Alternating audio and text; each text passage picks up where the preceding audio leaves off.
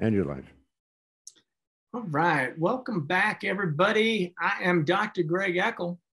Dr. Jonathan Nadal.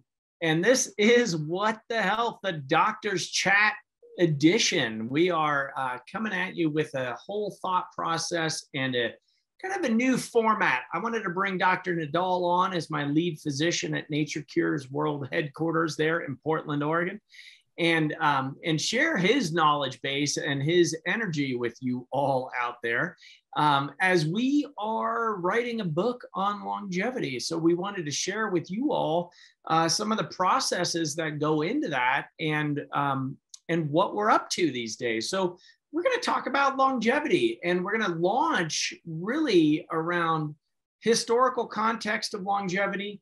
What are the theories of aging? We're going to talk about premise of life extension, how we can even be having this conversation now. And we also want to know, what contributes in here. So different lenses we're going to talk about. We're going to talk about, mindsets, the bioenergetics. We've got a lot to unpack here.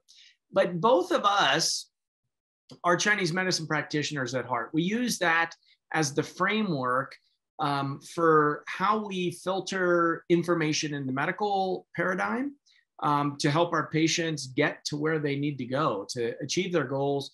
And really, I like to say thrive. So I want to just start it out here with just some basic premises. So I'm going to lob that one over to Dr. Nadal and really coming at it from maybe a Taoist perspective, Chinese medicine perspective.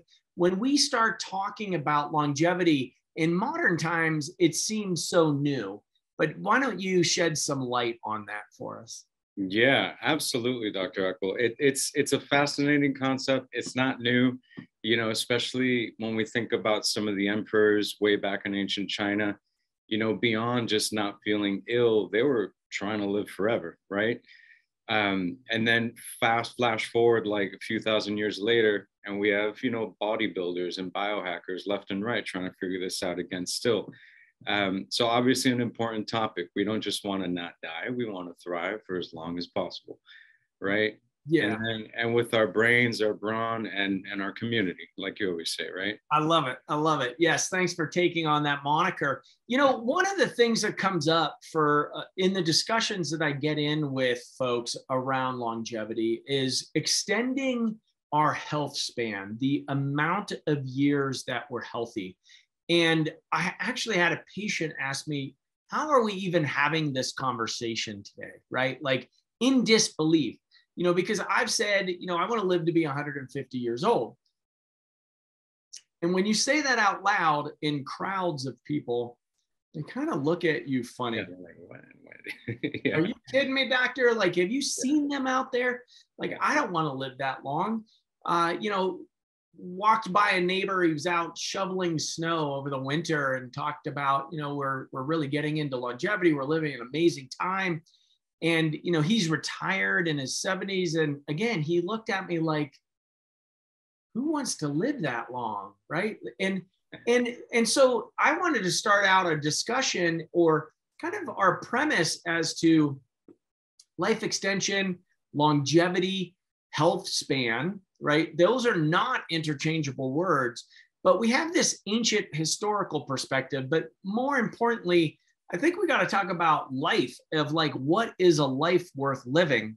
It isn't the bill of goods that we've been sold on just consume, right? How much can you consume and how big is your house and what kind of car are you driving? And like, what are the capitalist components to life that is empty and what gets you saying like, I don't want to live that long, right? There is this aspect in Taoism, like our roots in Chinese medicine are, it's the way or the, you've seen the Tai Chi symbol, the teardrop of white going up and black going down, a little drop of each in both sides. And that's the energetic cycle of yin and yang. So the Taoists, they've held humans and animals would live in balance with the Tao, the way, the universe. So Taoists believe in spiritual immortality. where the spirit of the body joins the universe after death, which is actually a law of physics, right? It's that energy cannot be created nor destroyed, it only changes forms. So let's start at that level of discussion of a life worth living. We're not just talking about consuming or the one with the most toys at the end of life wins. You can't take any of this with you. So what are we talking about here in this balance between environment and human and life form, non-life form, inanimate object to, the concept of, the preciousness and the magnificence of what we get to have in this plane of existence together. Oh, so yeah. Yeah. I mean, it's so relevant and deep and mysterious at the same time. I mean, so many points that you hit on. It's like the more we delve into the more, like you said, kind of the capitalist nature, materialism. It's like, how much gold do you want to be buried with in your grave? That's only going to drive you deeper in the ground, right? It's like this sense of levity and lightness that we get with community and exchanging these more intangible things, like whether it's joy or even sharing a meal and a good conversation with someone, helping each other. I feel like these are the things that leave a more lasting impression that will carry us through time much more than a fancy car or a bigger house. Sure, those things are nice, but you make me think of this notion of, and we've talked about it, the ikigai, where it's like that, and it relates to Taoism ultimately. It's like, let's live fully and richly, but let's make sure that there's meaning and purpose, right? So give us that. Where does that come from? The ikigai, it's kind of, I think it means just a reason for being. And a lot of its roots are in Taoist practices where, there's a couple of different Venn diagrams that overlap each other, where if you devote your hours of the day and your existence to what you love versus what you can be paid for instance, against what the world needs and what you're good at. All those have some overlap and reveal further meaning and coherence if you can live that way. So for instance, if you do what you love and what the world needs, we can call that fulfilling a certain sense of mission, right? If we combine what the world needs and what you could be paid for, we can call that vocation, right? So we can put it in abstract or plain like material terms as well. Even what you can be paid for and what you're good at is more the profession. And then a fun and important one, if you're doing what you're good at and you're doing what you love, then we have more of a passion, right? Yeah. So, and there could be multiple passions and multiple missions, but ideally the more they can all meet is where you have that ikigai, or that reason for being, where you find a sense of fulfillment day to day, night to night.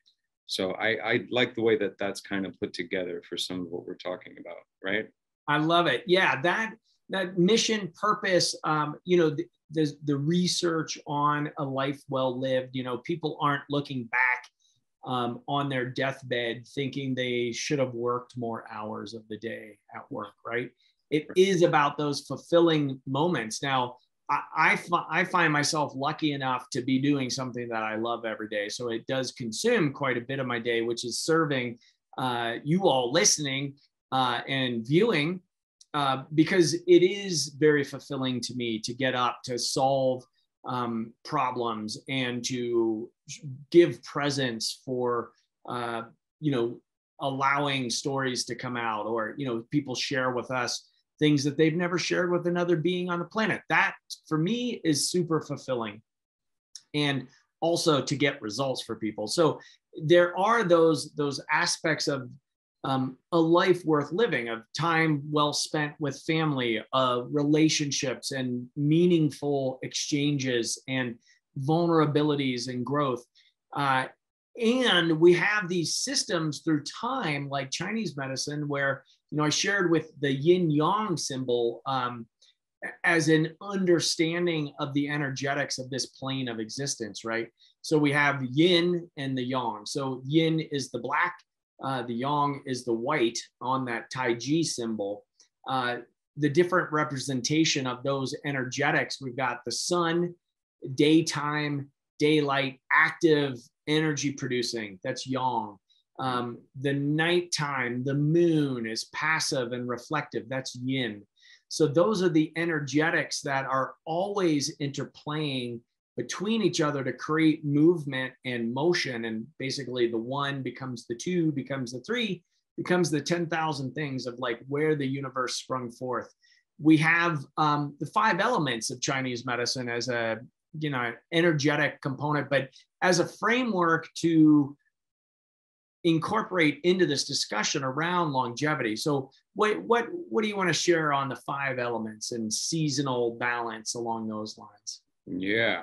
Wow. So, and taking it back to that Tai Chi symbol. So that there's yin and yang, there's that active dynamic principle, and there's that more steady earthly material aspect, right?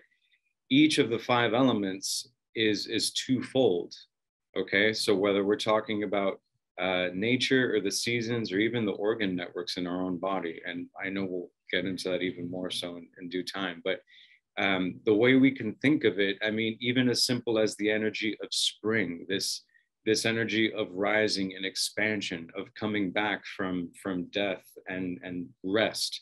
We have wood energy, and that's not hard to wrap around. If we picture wood and the same energy as spring, yeah, they are one and the same in Chinese medicine, right? There's a lot of yang, for instance, in that wood energy, but guess what? It started in the depths of winter. In a very deep yin, there was that seed of yang that was waiting to come out. And we can see that interplay with every season and even the micro seasons within our life, right? Day to day, year to year, decade to decade. You can kind of look at anything going on in your life and kind of see it from a different lens, depending on what's useful or applicable, you know? In a bigger picture, even if we want to look at more of the water stages of life, you know, maybe towards the end of any prolonged experience, or even maybe part of the death process where there's a lot of yin and retreat energy coming through to it. You can go as deep and far as you want, you know, but at the end of the day, there's beauty and coherence that we are striving for at the cellular level and even at the more metaphysical, spiritual level. And like you said, with every element within it, there is a yin and a yang, and they will continuously feed into and create each other. Yeah, I love that. And thank you for sharing that, because that is lost in a lot of the biohacking and the longevity movement now of like artificial intelligence is going to help us figure it out. And I'm all for using computer learning and neural networks, and but filtering it through this ancient lens that has really stood the test of time. It helps to make decisions for oneself in what is the correct path or next step for yourself. So for instance, and why I wanted to start it out with this ancients discussion is we are now at the point where we can measure our biologic age, how old our cells think they are, versus just chronologic age of our trips around the sun. So every year is your chronologic age. But you've seen those people that you know that are the same age as you, and they either look 10, 20 years older or 10, 20 years younger. And you're going, well, gosh, we're the same age. Feels good when they look older, right? But it is, but that component is really around, well, their cells are telling a different story. There's a different narrative happening there where the biologic age of how old the cells think they are is much older or younger. And the ancient emperors of China, you know, riding on their horsebacks, patrolling their land, they wanted to look vital, right? So that the neighboring ruler wouldn't even dare to encroach on their land. They wanted their folks, you know, gardening and working in the fields to be very vital, to be able to harvest all of the food that was produced. They wanted sexual virility, right? They wanted to produce many offspring so their lineage would last forever, right? So this concept of longevity, we've always had it in the human psyche, and the aspect is, you know, how long can we extend our health span, our healthy living, right? We don't want what we're seeing now as disease, sick care on the planet with no regard for environment. So really tying in the aspect of biosphere and Gaia, Mother Earth, this aspect of we are part of something larger. We're not just this individual gray mattered individual, not a part of the environment, right? We're seeing a lot of dysfunction and suffering and illness, mental illness from that thought process of separation. Early on in my career as I wasn't even Dr. Greg at that point. I wrote one of my undergrad thesis was on the idea of wilderness, of how important it is to have wilderness, not just theoretical, but actually wild. And I came across a book by Martin Buber, which was I and Thou. It was the objectification of nature, making it other rather than one. And in where we're at now in our practice at Nature Cures is around a oneness principle of we're just pretending to be separate in this reality, but ultimately, we return to source. We came from source, we live, and then we die. We return to source.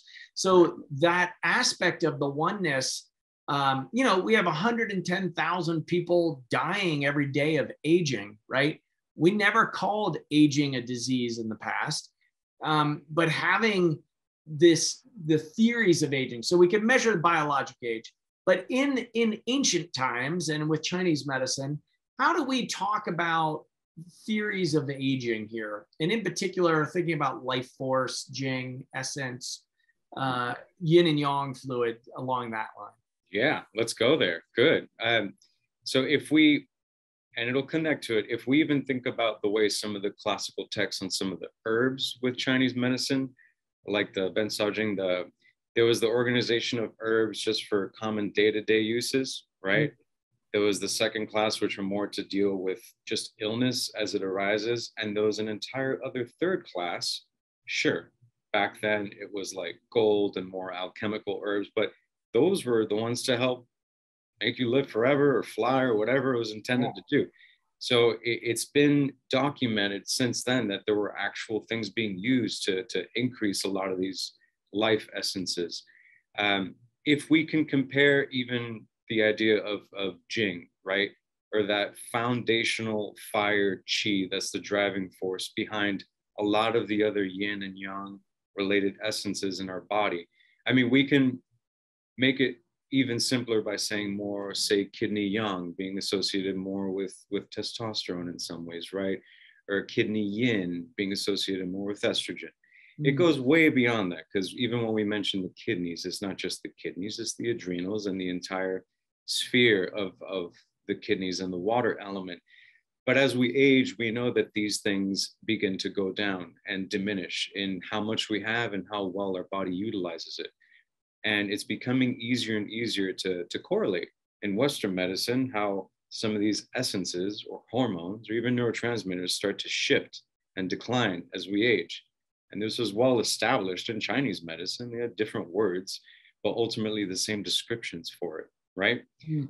And I think that's some of the stuff of what you're speaking of. And I want to also just to balance that water element of the kidneys with that heart fire element, because they kind of root each other. And even if we think about some of this concept of like this giant field that we're in, and we're all just different varying concentrations of that energy, right? There's no you or I, we're just kind of mirror images of everything in this field, right? And our heart, the coherence within it, we're seeing even the electromagnetic concentration of our hearts. It's like 10 or 20,000 times more concentrated than even our brains. We think so much that our brains are the walking around floating electrical organ, but even more so it's our heart, which is a fun and beautiful idea at the same time, if that's really what's in the middle of this being moving through time and space, right? Right. Yeah. The heart-centeredness, with no word in Chinese medicine for mind-body medicine, it's all heart-based medicine of the heart as the emperor or the empress, the director of the show. And really our encouragement in the practice is to really get folks, their frontal lobe open so they can access their creative selves, their creators, and really drop down into the heart space to create from there, rather than some intellectual or rationalized approach to what's happening out here, but opening the heart and actually creating from there, of like in win-win-win scenarios, meaning winning for the individual, winning for the person that they're dealing with, and then winning for the collective as a whole, that we can actually set up the systems to work like that.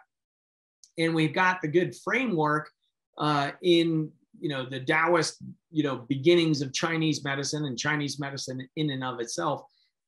There's this concept, you mentioned the kidneys and the water element, of Ming Men fire, that fire that burns between the two kidneys. And then coupled with that fire, the cauldron, is this concept of chi, or energy. And there's prenatal chi, what your parents gave you. And then there's postnatal chi, or energy, what you're giving you, what you put in here, what you put in here, what you do with your body. So you're creating energy, and you're either subtracting energy or adding to the energy. It's really not a static amount of energy in the universe. So you're either gaining or you're decaying.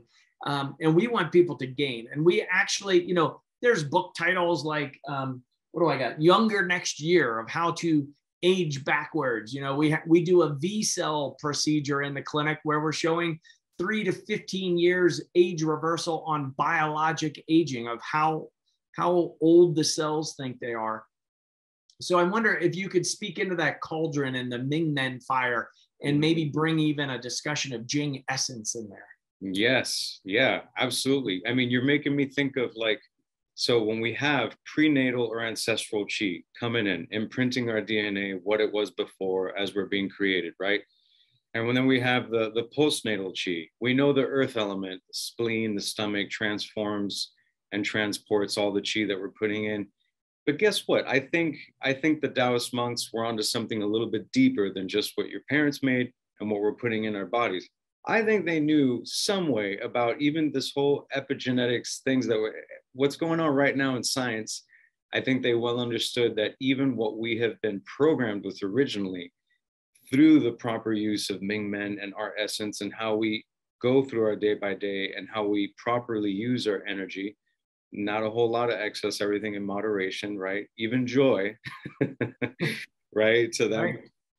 But yeah, if we think about some of these epigenetic changes that we can start implementing through some of the genetic tests that we're using, just to see like chronological age versus biological age, which you were speaking about, we're realizing through food, nutrition, lifestyle, some of the regenerative medicine procedures that are out there, like the V-cell that you mentioned. There's a lot of ways that we could even change the methylation patterns on our DNA so that it is not shutting off and shutting on the way that supposedly it was programmed through from our parents. I feel like that is the modern alchemical equivalent of what is really being put into the potential cauldron of us seeking this elixir of life and carrying it forward in a much more profound and prolonged way.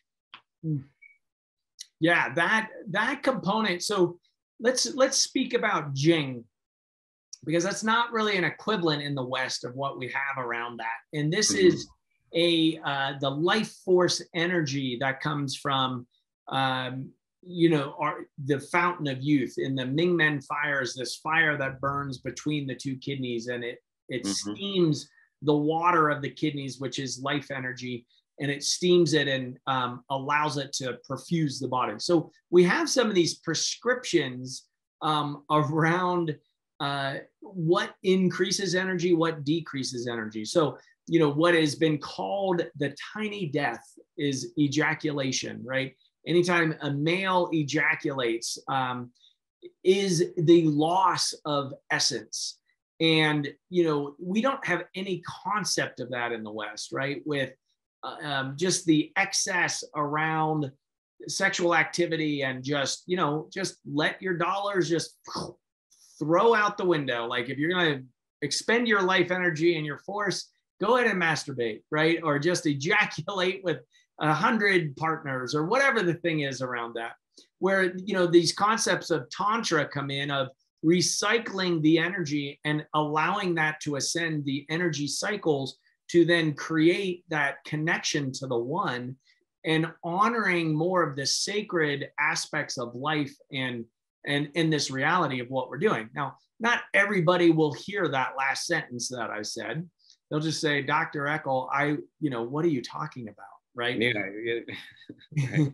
But what you're speaking to, I mean, it's pathological to society and to these times. And it speaks to what we were initially talking about, like consumerism, wanting more and more and more, where whatever it is that we want and acquire, whether it's material goods or sex or connection, it's all staying at this superficial level.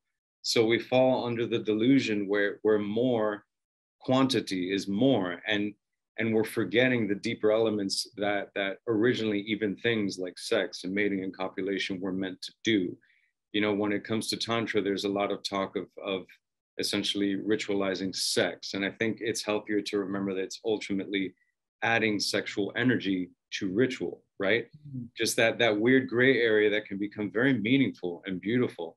We think about what you said, like through ejaculate, through semen. If you lose some blood through a wound, that's fine. You'll be good in a few minutes, right? You can be sweating for an hour or two, working outside or at the gym, you'll probably be good. But then when it comes to what you mentioned, la petite mort, right?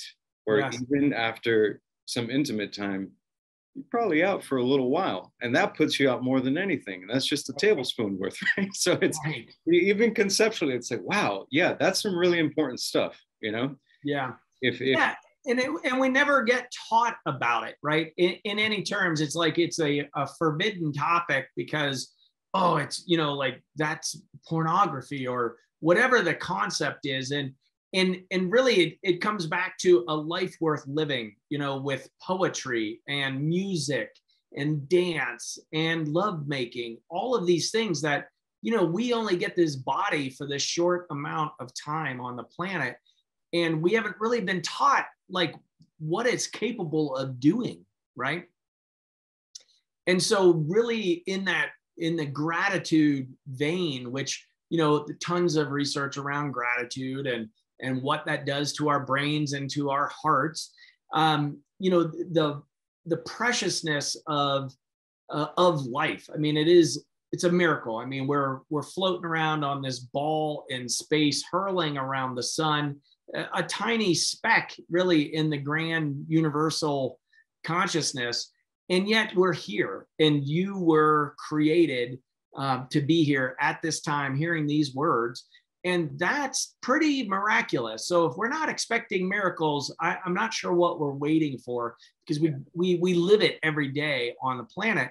And that's the piece where I think it differentiates us in the discussion around longevity, in that we're not afraid of dying. I don't want people to be afraid of dying. I think, I was on a panel once talking about uploading our consciousness into the cloud for immortality. And I put immortality because it feels like that would be a prison for consciousness. I said, look, I do not want to live forever like that.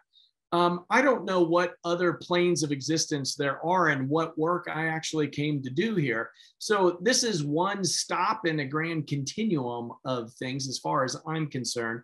And so, yes, I want to maximize the days on the planet that I do have my brain, my brawn, and community. I'm inviting folks that are listening to this to come along on this ride and this discussion with us, because we're going to have some fun. And we're going to weave in the ancient stuff and weave in modern science, and really where the two come together is a pretty magical place.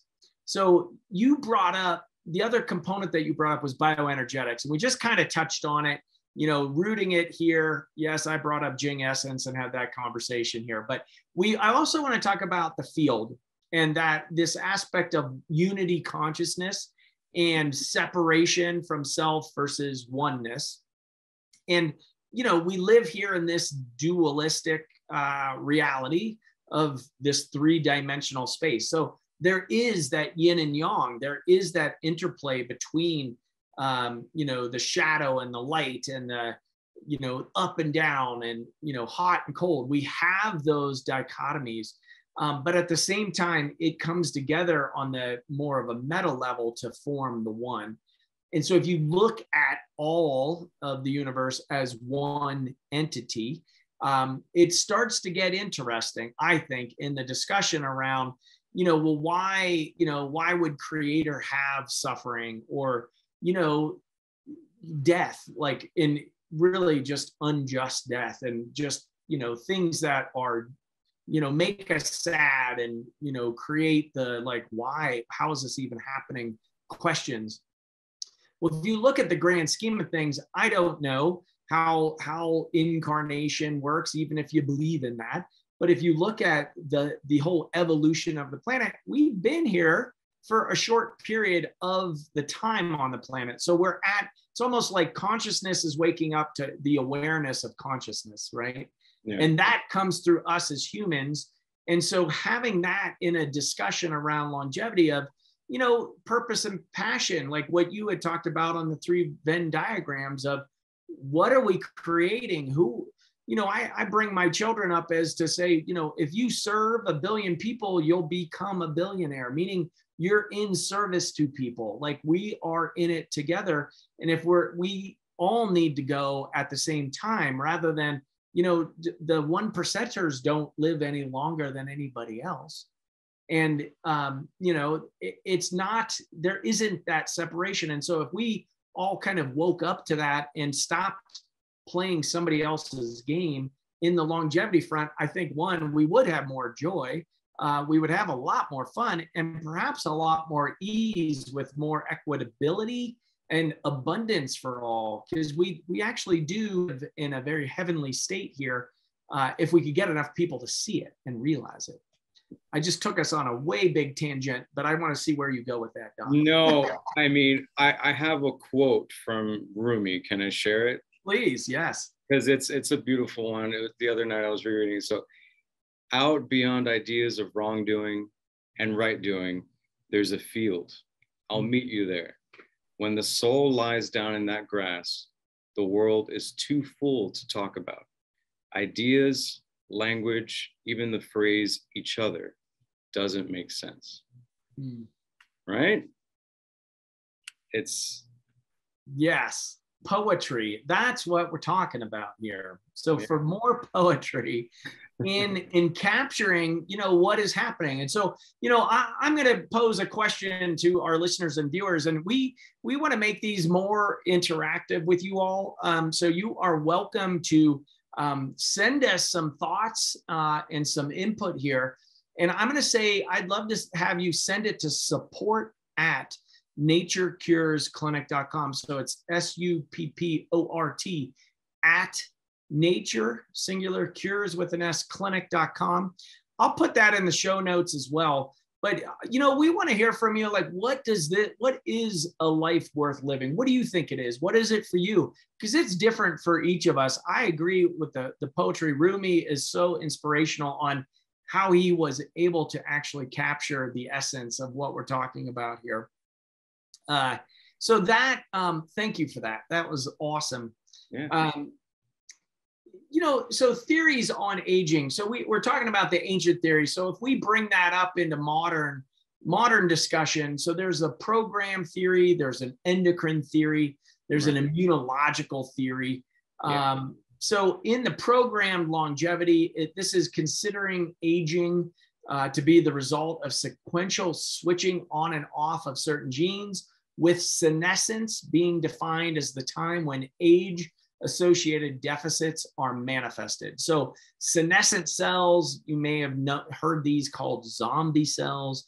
They're basically when a cell replicates to a certain level, it only has so many replications until it becomes kind of a zombie cell. It doesn't do what it was programmed to do, but it keeps replicating and kind of clogging up the system. So that's called programmed longevity. There's another one called, do you have something on that? Yeah, no. Yeah. Endocrine, yeah. Endocrine theory, that's the biologic clock acts through hormones to control the pace of aging. So this is the piece where I was talking about, your buddy is the same age as you or your girlfriend, and they look older or younger than you. Well, maybe they were smokers. Maybe they had a lot more stress. Maybe they had a lot more epigenetic changes, meaning the epi is above the gene. So that's diet, nutrition, stress level, trauma, ancestral lineage trauma. So all of those things play a role on the endocrine theory of aging with it, which would be out of the hormones causing age to the cells.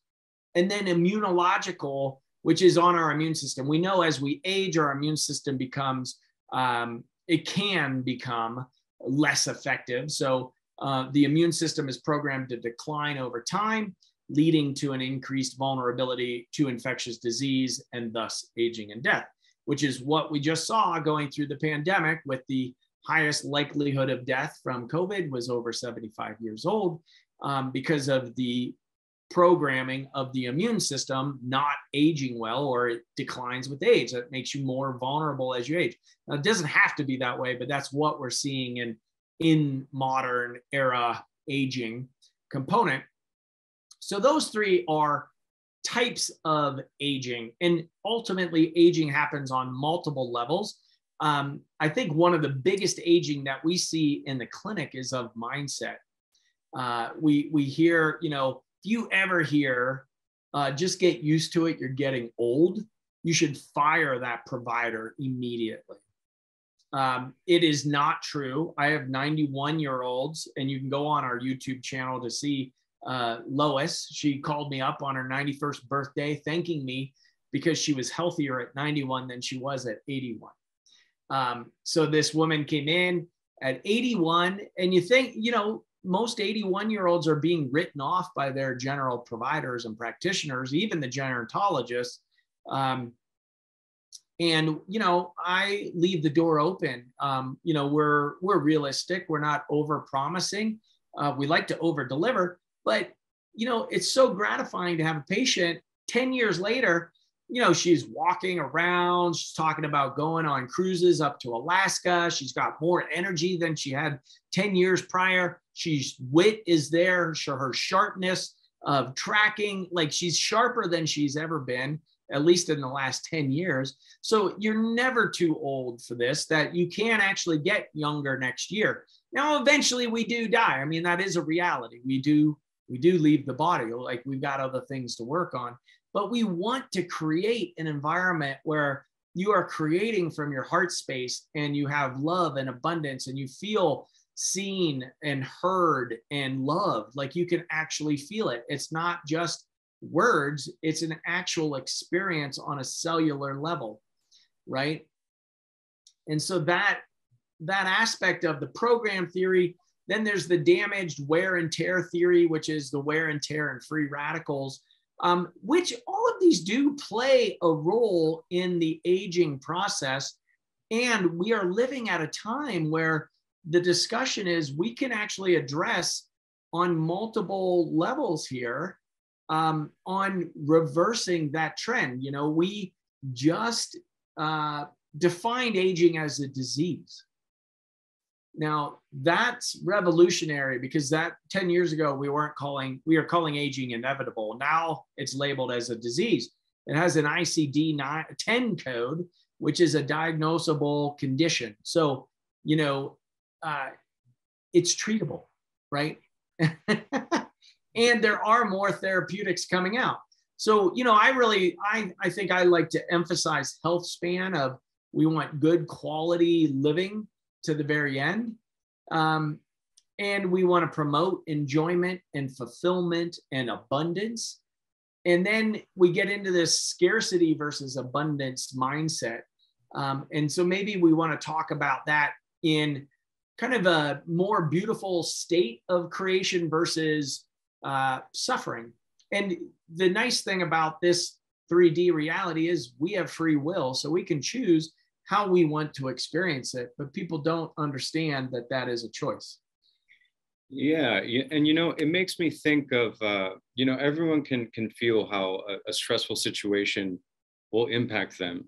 Whether you're being chased by a tiger or stopped by a cop, the same physiological response is happening, right? And even 10 minutes later, after the whole situation is done, those ideas are still pulsating and causing the same physiologic changes within you. Cortisol is going through the roof, maybe some norepinephrine, epinephrine. So we have a bunch of both endocrine and neurological changes that are leading to also immune changes, right? All these systems wreaking havoc. So if our thoughts are doing that, is it unreasonable to think that our thoughts can't do the opposite, right? And I think that's what you're getting at. I mean, yes, there's stress every day, everywhere. It's crazy times right now. But at the same time, we have some very ancient, powerful machinery here and here, right? And if we can only learn to tap into it and use it in a way that best serves us and our community and our world, we'd be at an advantage, right? We think of the opposite of stress, or just envisioning that future that we want to imprint, kind of that whole process of remembering the future, right? Through elevated emotion and trying to connect with it in the way that you see it best. And feel free to add to it. I know these are some things that we've been discussing a lot lately, and I think it's fun to talk about because it's those are, I mean, that's the essence of what we're getting at. And it is, layering these pieces is a lot of fun, using the kind of the modern day tech and info, and then filtering it through our lens with just that historical component of a long-lived medical system. So that whole aspect of, we haven't been taught how to create, or the choices that we make actually do add up, and being able to, freeing ourselves from the past and separating from any future thought and living in the kind of the magical present moment, right? Like, we have all of these different thought processes, religions, spiritual pursuits talking about being in the present moment, and from there creating from your cup is full rather than your cup is empty, because you're not going to be able to create from lack or want.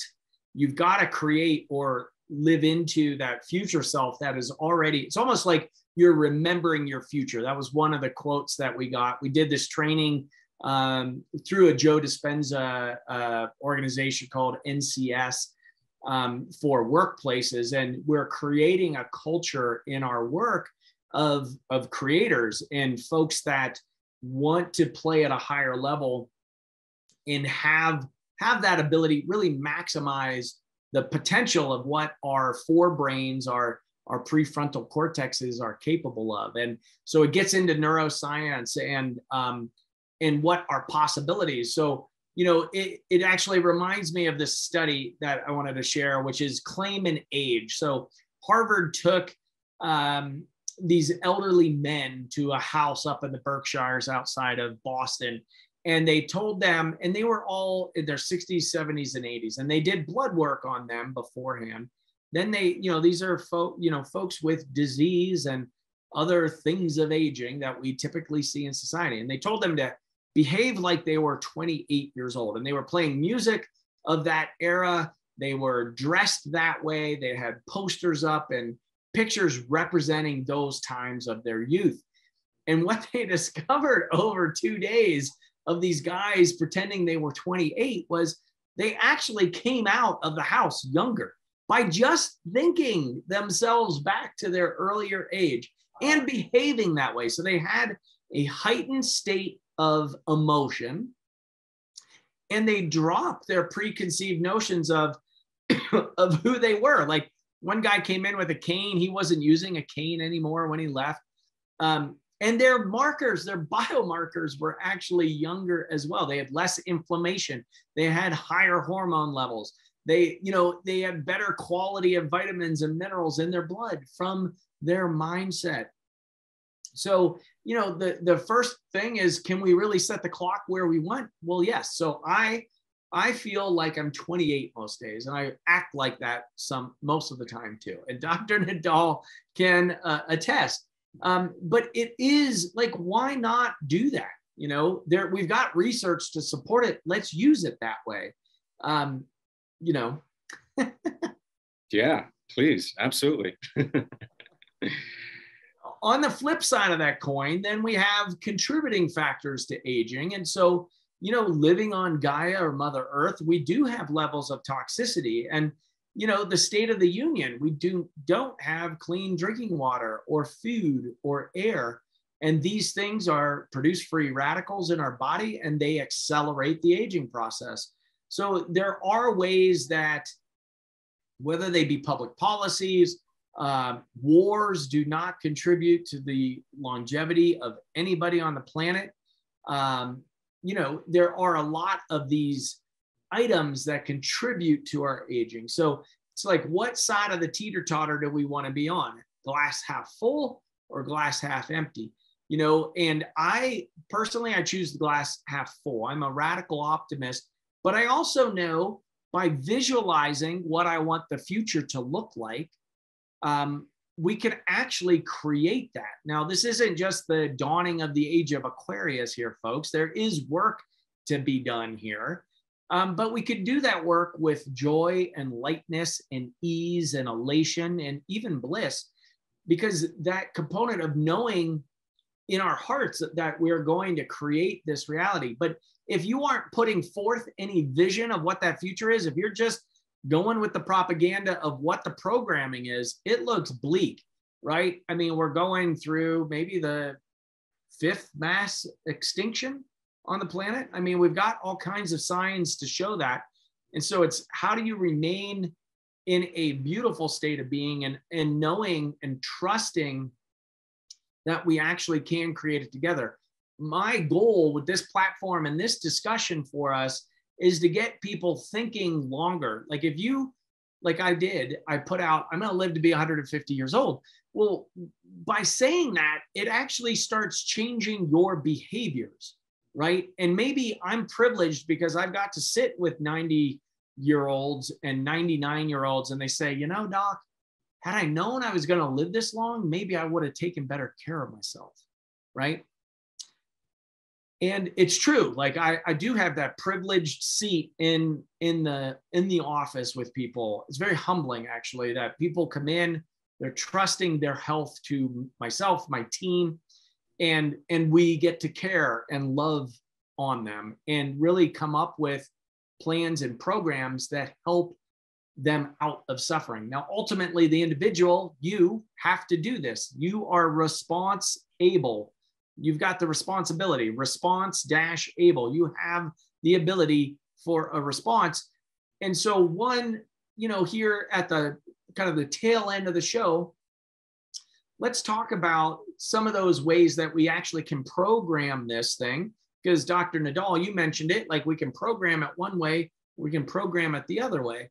So let's program it together in a longevity fashion, right? Mm-hmm. We have studied the blue zones. So just, kind of skipping down, we did create a little bit of an outline for you. So even though we are all over the place today, there are 7 pillars in the blue zones. And, these concepts, they studied, what are the blue zones? These are areas around the globe that were circled in a blue pen, where they had the highest concentration of centenarians, those living over 100. And, we have Loma Linda, California. They live 10 years longer than others in North America. Icaria, Greece. They're the lowest levels of middle-aged mortality, lowest rates of dementia. Sardinia, Italy. This is the highest concentration of male centenarians. The Italian men, they've got it. I guess it's their jovialness. The Okinawa, Japan, females over 70 are the longest lived population on the planet.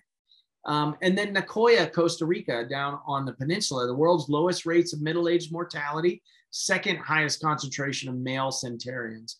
And so they studied, what were the qualities here? And we have 7 pillars. Do you have those, Dr. Nadal? Yeah.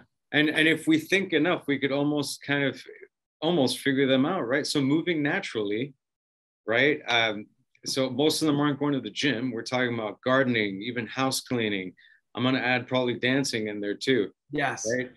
Just moving naturally, getting those lymphatics, blood flow, joy, community, that's all in that, right? Another one is purpose. You know, I mentioned the ikigai earlier, and having a sense of purpose is huge. The Okinawans call it ikigai. Nicoyans call it pura de vida or pura vida, right? In Spanish. Yes. Both are living the good life, ultimately, right?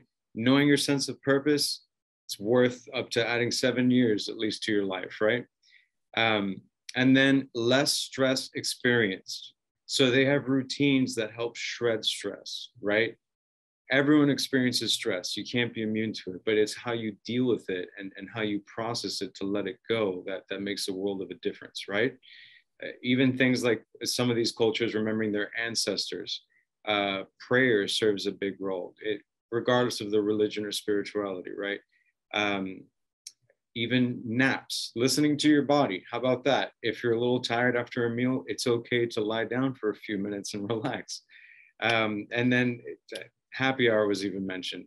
And there's more to it than discounted drinks. I mean, just having that convivial, like just community and connecting and talking. The next one is the 80% rule. I think this is a really important one because so many of us, when we're starving, we will eat till we eat till we eat. But guess what? There's the 80% rule. So basically, eat till your stomachs are 80% full, right? It's a 25-year-old Confucian kind of mantra, hara hachibu. It essentially reminds them to stop eating when their stomachs are 80% full. And even further, eating like a king for breakfast, a commoner at lunch, and then the smallest meals at dinner, or maybe not even at all. So after you've gone through this entire fast, yes, starting off with the biggest meal, giving your body those reserves, and then tapering it gradually.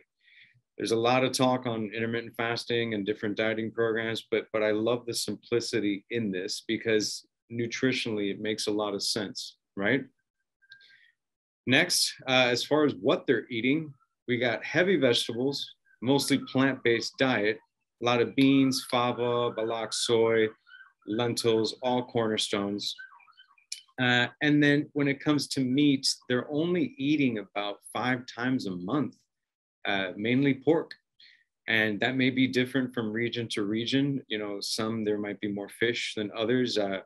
Serving size is about 3 to 4 ounces of that protein. So that's about a deck of cards. You know, you go to your friend's barbecue and you want several ribs, that might be a little bit more than you need. Definitely not hitting the 80% rule there, right?